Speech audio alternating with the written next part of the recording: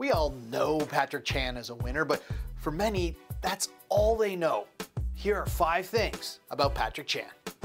Chan's full name is Patrick Louis Wei Kwan Chan, though he's also known as Pete Chitty. He was born in Ottawa, Ontario, and every year there's a party on his birthday because, well, he was born on New Year's Eve. Chan is fluent in 3 languages. English. The trick is to move on and put it behind you, staying in the moment. French. Que non seulement j'ai la pression, mais j'ai le support de mon pays. And Cantonese. 歡迎你哋嚟睇花式溜冰. His parents wanted him to be multilingual, so at home, his father spoke French to him, his mother, Cantonese. Seeing that he spends most of his time on the ice, it seems appropriate that he has his own ice wine.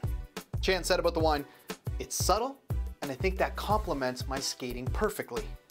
Chan is what you would call an all-around athlete. When he's not on the ice, you can find him taking part in mountain biking, downhill skiing, rock climbing, golf, hockey, soccer, and even surfing.